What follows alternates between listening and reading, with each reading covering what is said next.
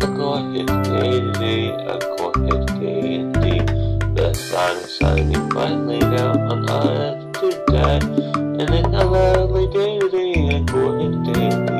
I cannot imagine what I could day go ahead, day. It's a lovely day, when you're in the friend you like a lot indeed. It could not be any more important. Go ahead, day, go ahead, day. The sun is shining brightly down on us. All 5 of them were friends, and they were lost on a planet called the Bird Planet, and they did not know how to get home. These are their stories.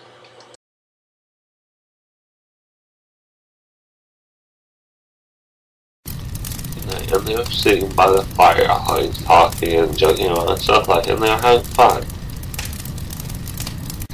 Looked like it was starting to rain, so they decided that they probably would be better off going into the cave because they did not want to get all wet.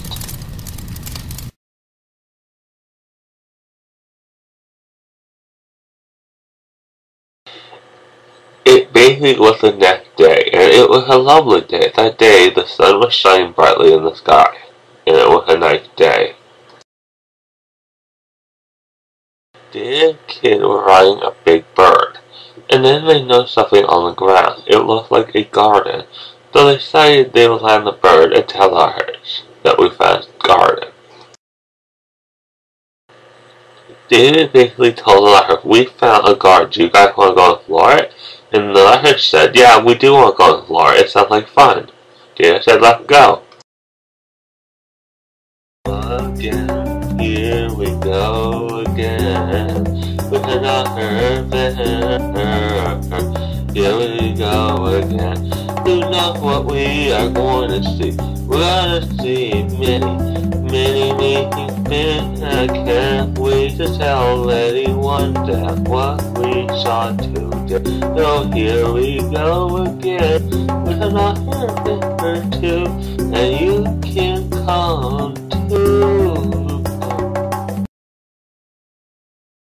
Basically, they were in the garden and they were trapped in the garden because the gate closed on them. They did not know what to do, so they decided they would try to look for a way out of the garden. That is what they decided they would do.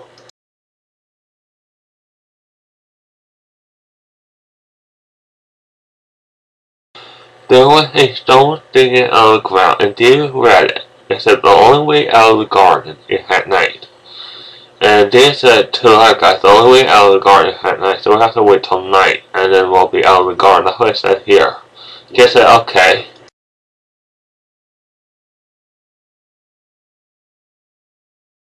It was nighttime. They could not figure out why the gate was not open. Was this a lie? Were they stuck in the garden forever? They did not know. Basically, the next thing happened was that the gate opened, and they were free. So they were happy that they were free. So they went out of the garden, and they were free from the garden.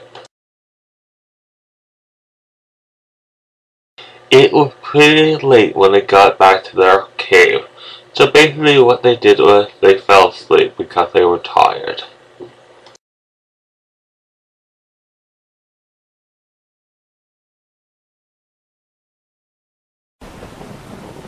It was the next day and it was raining out, but at least they were nice and dry in the cave. But they were hoping that the rain would clear, because they had to go and look for food today.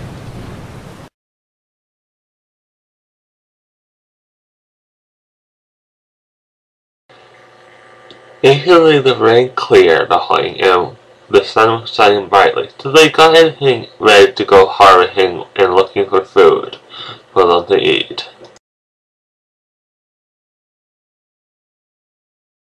Basically, daytime turned to nighttime, and it was nighttime, and they were going to have a fire on the beach because they wanted to. Sat around the fire talking about in the garden and how they were trapped in the garden and they were joking around and stuff liking a bit. But basically it came to the time where they had to go back in the cave because it looked like it was starting to rain again.